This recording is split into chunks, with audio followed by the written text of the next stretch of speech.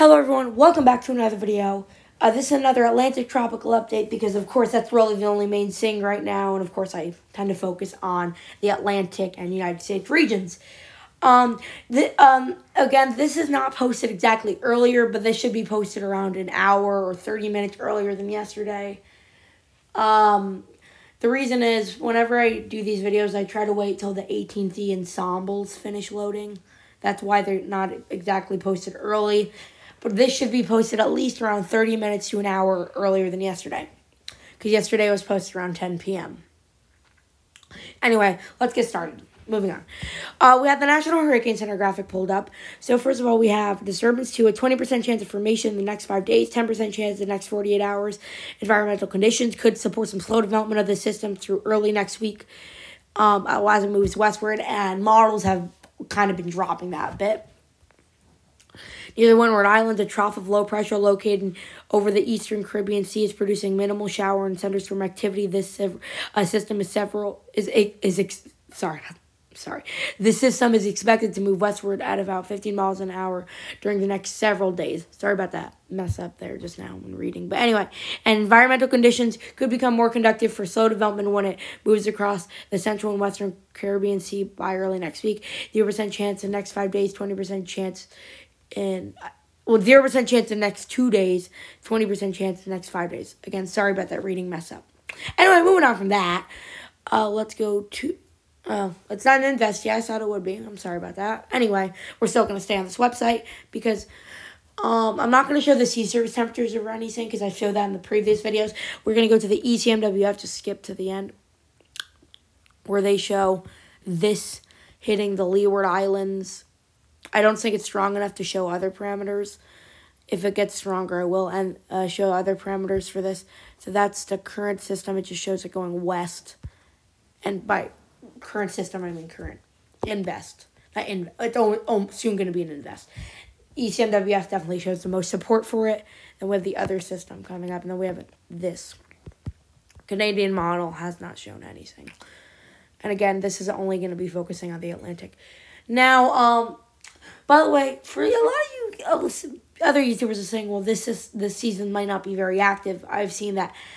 This is not an inactive season. This is similar to 2019. It might be a little behind 2019, but either way, 2019 was still very active, even in the new climatology standards. So we are still on track for a very active season.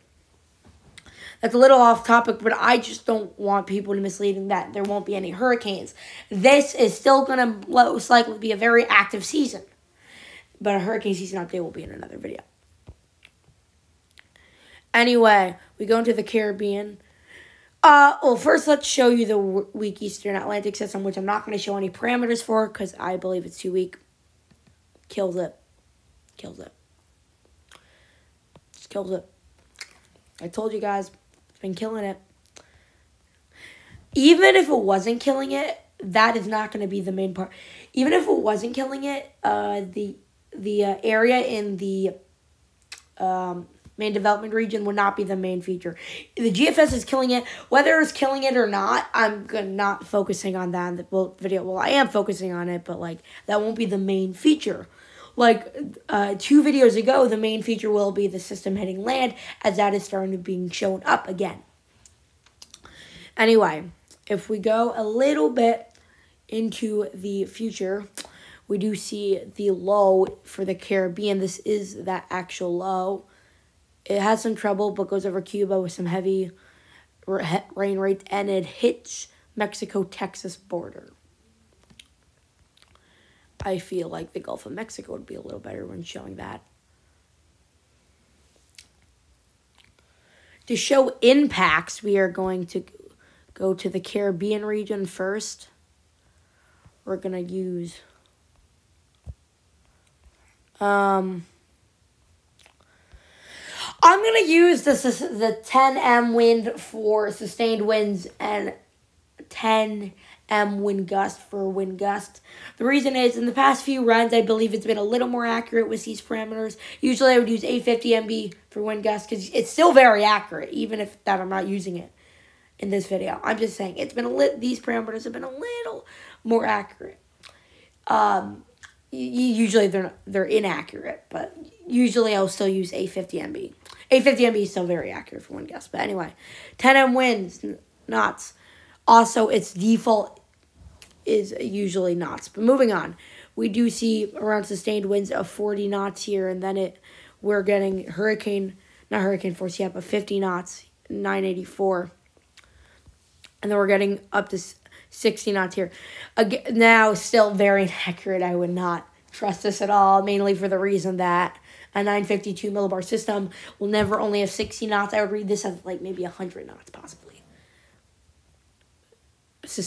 For this, I would say this sustained winds maybe 80 to 100, 110 knots. Possibly very big range. There are 30 knot range, but there's no way this is only 60 knots. Parameter is still not that accurate. Wind gusts, which are sadly in kilometers an hour. I hate kilometers an hour. And the reason is they show very high numbers for not that high wind speeds compared to miles an hour. I'm used to miles an hour and knots. Anyway, moving on from that. Sorry about that. Off topic. But we do see around 61 kilometers an hour wind gusts. And it's moving through the Gulf here. And before we do that, before we show the other impacts, I am going to switch to the South Texas region. Show the wind gusts coming through. Because I already showed sustained winds here because those were in knots. But I'll show, and I'm not going to show it again since I already showed knots a bit ago. Because that's default knots, and that would add more time. And moving on from that, we do see, move on a bit, we do see around 98 gusts, I would say. Probably more than that. And then it moves on. I would say more than 98 gusts. Anyway, let's go back to the Caribbean. We're now going to look at the rainfall. Always, in my opinion, guys, always use 24-hour rainfall. It is usually the most accurate. It shows you rainfall per day, which most National Weather Service offices and most weather agencies use 24-hour rainfall when talking with tropical cyclones. Most websites only show 24-hour or total, and total is inaccurate for far-out systems. In my opinion, 24-hour is always the best. 72-hour is a little too far, and 48 hours is a little too far, especially if the system's moving fast. That's usually too big of a range. 120 hours, definitely too big of a range. 3 hours, too small of a range. Anyway, moving on from that. Let's see the 24-hour. We're seeing around 100 millimeters of rain. Pretty good, and then it starts moving towards Texas and the Mexico border, which we are going to quickly switch to the southern Texas region. And that's total. That's total, which I'm not going to use because, like I said, for these it's not exactly extremely far out, but it's too far out to show. I believe 48-hour, this system's moving a little too fast. Most systems move a little too fast for 48-hour precipitation. But I feel like total precipitation is still a little too far. But we're seeing 10 inches there. And I'm going to switch back to the Gulf of Mexico so you can see the coast. We're getting up to 400 milliliters. And we see another system coming through there. Anyway, now time for the ensembles. GEFS, Tropical Atlantic. Actually, I got a better idea to get there faster. Let's go to the GEFS, Tropical Atlantic Spaghetti. We can just open it directly from here. And let's open it. We do see the Caribbean system, and then we see some systems hitting land there. Probably the Caribbean system just later, and then very few, so a couple ensembles, which you can see here, maybe 10 are showing a very strong system, but like all the other 20, 21 ensembles not really showing anything else. EPS. We're going to have to go to 12Z, of course. They do show the Caribbean system, but sorry for the mispronunciation. I definitely pronounced that wrong. Moving on, we do see, they do show the MDR system hitting the Bahamas. And and then they going out to sea.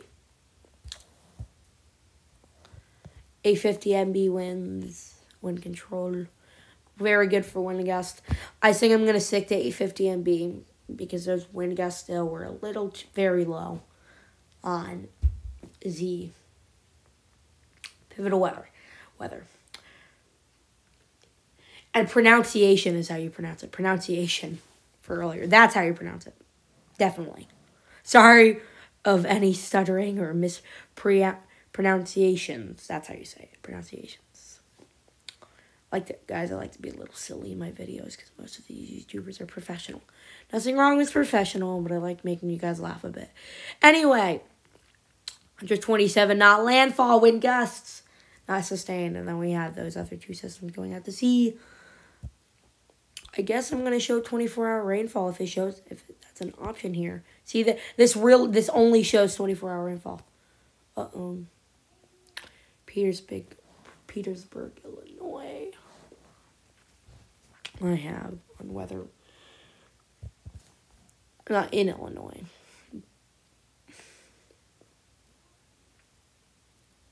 Or am I? Anyway, we do see... Yeah, actually, I'm not going to use 24-hour rainfall. This is horrible. This is definitely horrible. No, we're not doing that. That is horrible info. Do not use rainfall for ensembles. That is horrible. That was the worst thing I've ever seen in my entire life. No offense, but still. Sorry for the Petersburg, Illinois notification there. I have some random weather notifications from random cities around the U.S.